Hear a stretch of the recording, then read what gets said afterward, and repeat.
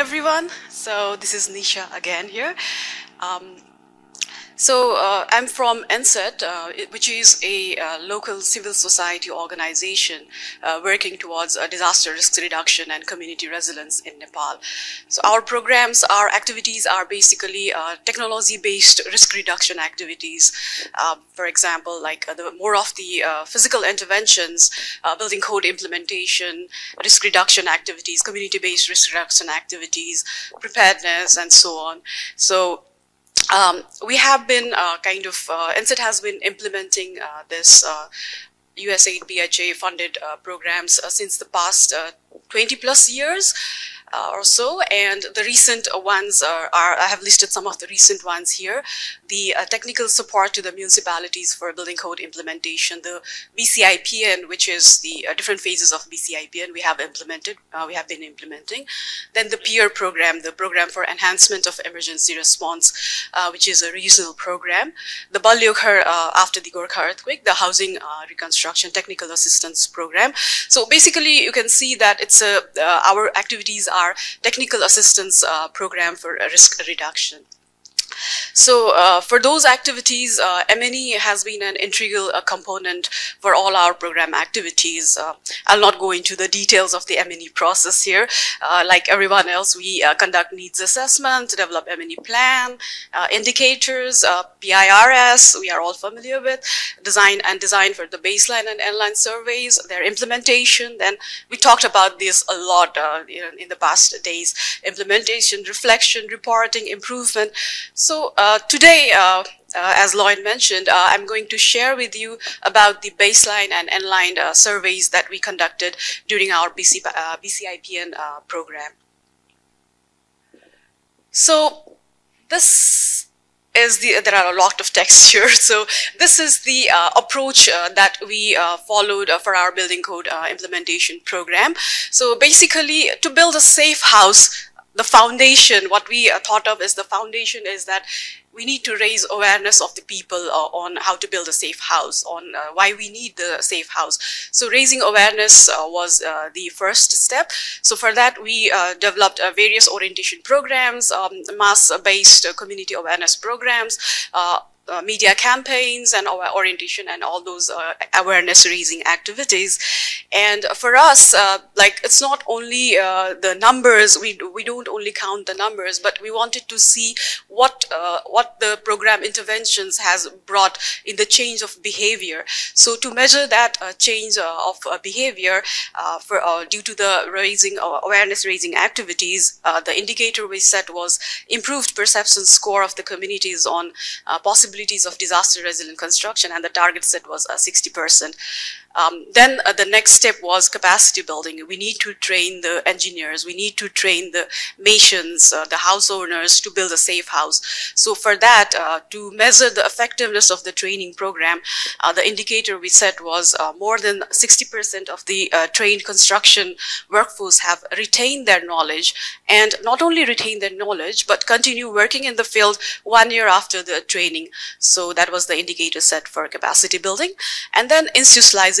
We need to have systems in place in the municipalities. The municipalities, just to inform you that in Nepal, the building code implementation system in the municipalities, it's mandatory, but it's not practiced yet in most of the municipalities because of the lack of the human trained capacities in the municipality. So we kind of supported the municipalities in developing those systems. So we measured that with the indicator, more than 75% of the program municipalities adopt the sustainable building permit process that are reflected in their periodic plans and budget.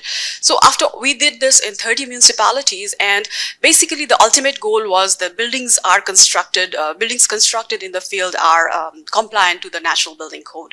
So the indicator we set was more than 60% of the new buildings that are constructed are in compliance to the National Building Code. So these are the indicators some of the key indicators that we set for the BCIPN program. And various surveys, we designed various surveys to measure those indicators. So for the to measure the effectiveness of the training, retention surveys were conducted to assess the knowledge, pre-test, post-test was there during the training.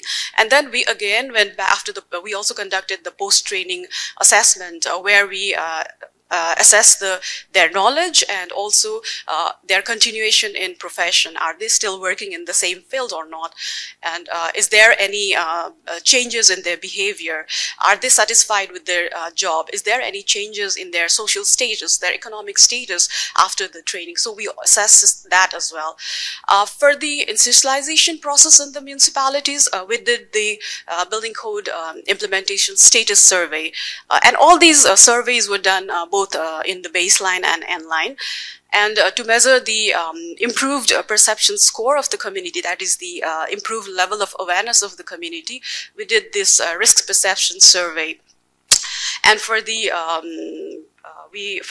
buildings constructed in the field, we also did this building compliance survey. Basically, our engineers went to the field.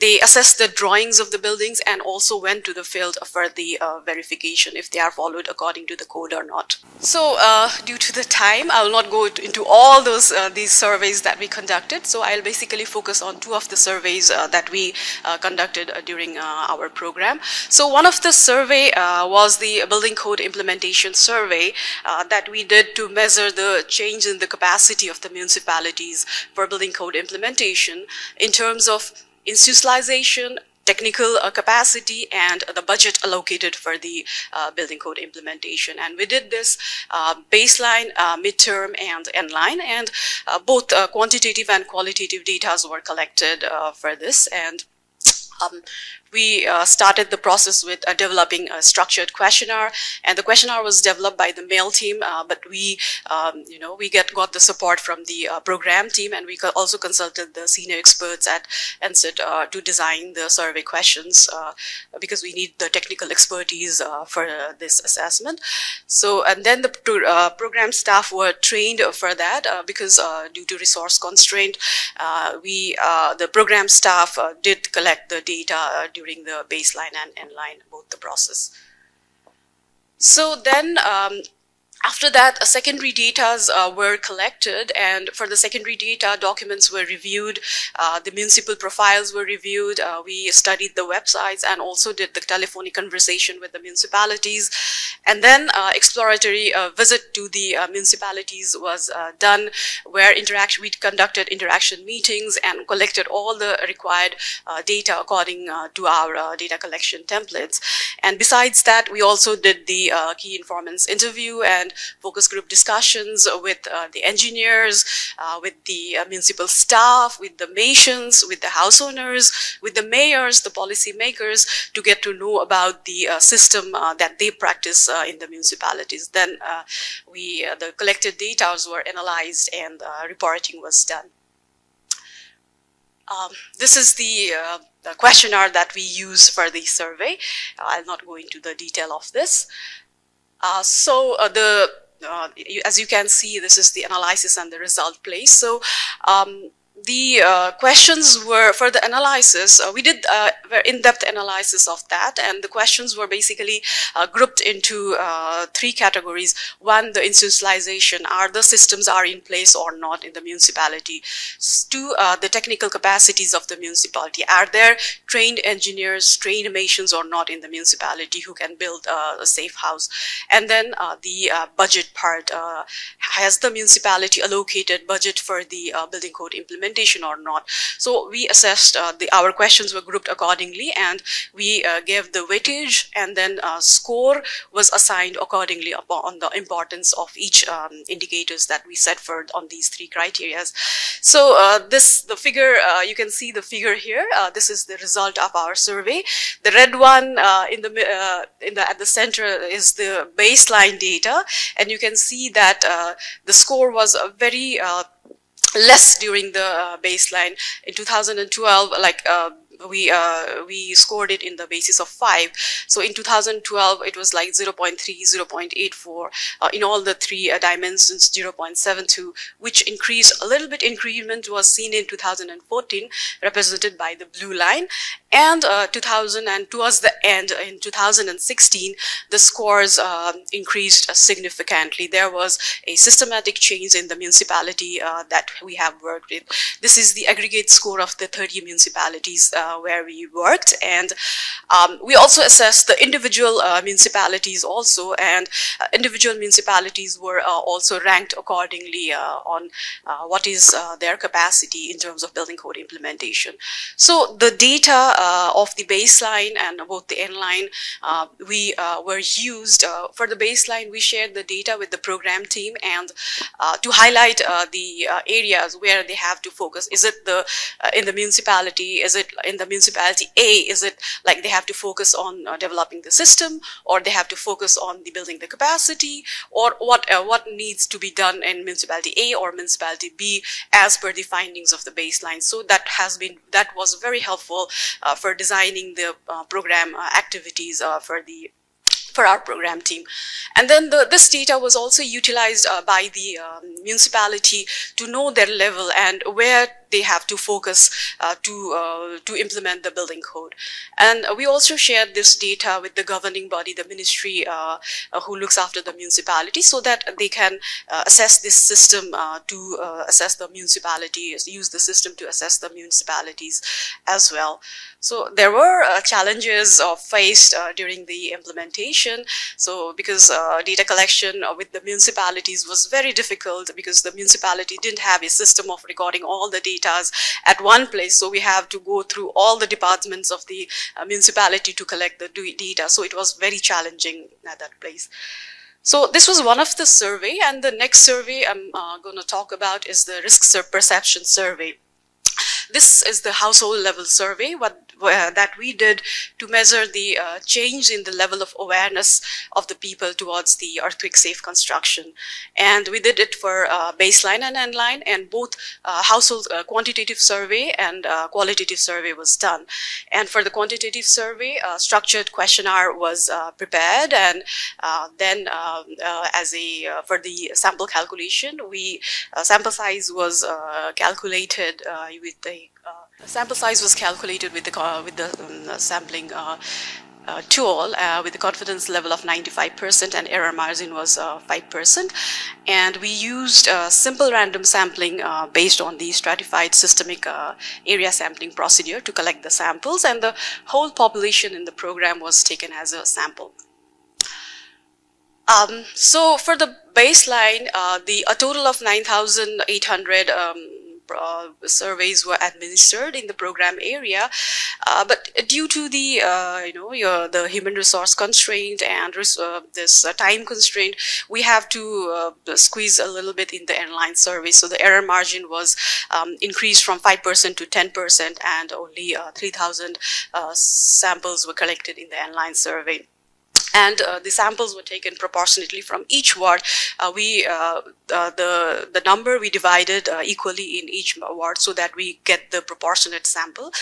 And then the samples also included the representative samples of people of different groups.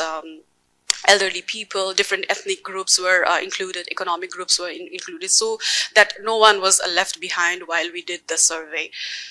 So for that, enumerators were trained by the M&E team on how to collect the data, what are the data collection tools. So the enumerators, basically the program staff, went through all the trainings to collect the data. And then for the qualitative assessment, for this, we did the focus group discussions with the community members to triangulate the data, to get the stories, because from the quantitative part, from the structured questions, we only get the yes and no answers or the numbers. So we also did the focus group discussions to get their stories, to get to know how did they benefited from the program, what challenges they faced. So we did the focus group discussions, and this helped a lot. The stories and anecdotes helps a lot to triangulate our data and for the reporting. So for after that, for the data collection, validation, and storage, various steps were followed, like standard guidelines, development of standard guidelines, Kobo users manual app, and supervisors were even for the enumerators on each municipalities. Supervisors were assigned so that they can monitor the enumerators and oversee the survey process. And then a daily log sheet was maintained with details of the respondent. So once they go to the survey, they have to fill the respondent's detail in the log sheet every day. And the real-time data was uploaded in the Kobo and cross-checked with the respondents. The mail team cross-checked with the respondents randomly over phone. And beside this, monitoring was also conducted during the survey. So for assurance of the data quality, we talked about a lot about this day before. So 5% of the sample was collected randomly from these, and cross-check was done for the data validation. And the data collected data were further analyzed, coded, analyzed through the SPSS software. So for the risk perception, the questions, or risk perception survey also, we for the analysis, we kind of grouped the questions into 3 categories: knowledge, attitude, and practice. And we gave the different weight, and the scores were assigned accordingly. So the baseline findings for this survey was that there was some knowledge in the community and the attitude was very positive, but there was a huge gap in practice. The people were not practicing the earthquake safe behavior. The people were not practicing the resilient construction methods. They were not complying to the building code. So, and again, we also analyzed it based on the disaggregation. Men were found to have a favorable CAP score, but suggesting that we need to focus more on females because their knowledge was found to be lesser than the male. And another thing we identified was we need to focus more on training and awareness raising activities so that those knowledge that is already available can be turned into actions.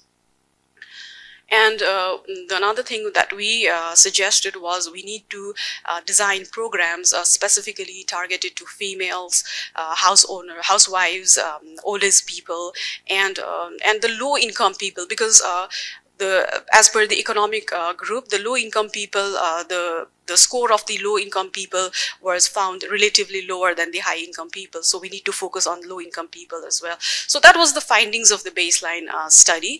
And however, when we did the same study, same questions were used, and we did the Endline survey.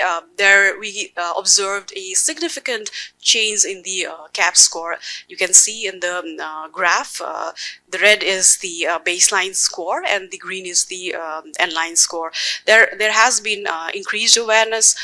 There has been the attitudes was because the attitude was positive in the baseline. Also, the attitude was similar, but a drastic change in the practice was observed. They had been following the building code practices, how to build a safe house, the pillar size. They were like, you know, they knew more about the pillar size, the beam size to build a strong house. So that changes, and they have been following that. So that practice was seen to increase in the Endline survey because of the program interventions.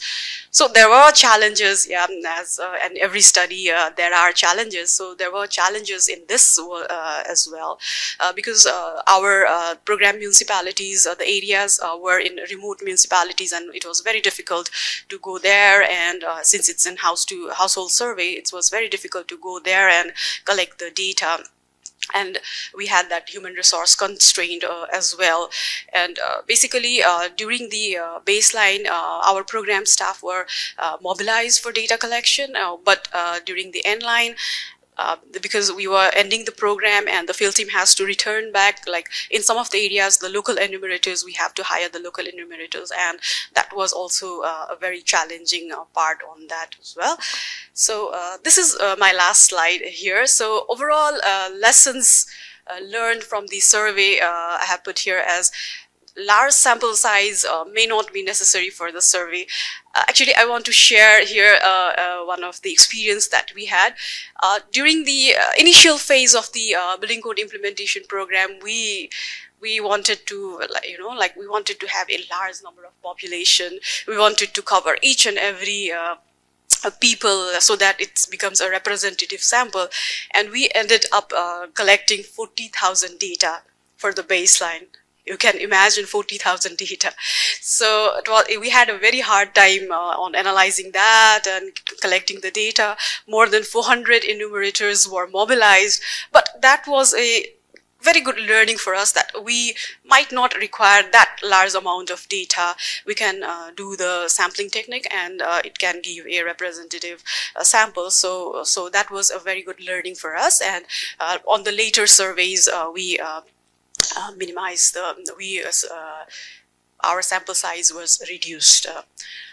And another important lesson learned was that local people who knows about the area and the local language should be used as the enumerators. When we send enumerators from the head office level to the field, the real data was not, they did not collect the real data, because they were not aware of the situation. They were not, and the people were not open to the strangers. Whenever they go to the house and the strangers were there, like they are not used to those strangers. So local enumerators have to be mobilized for the data collection.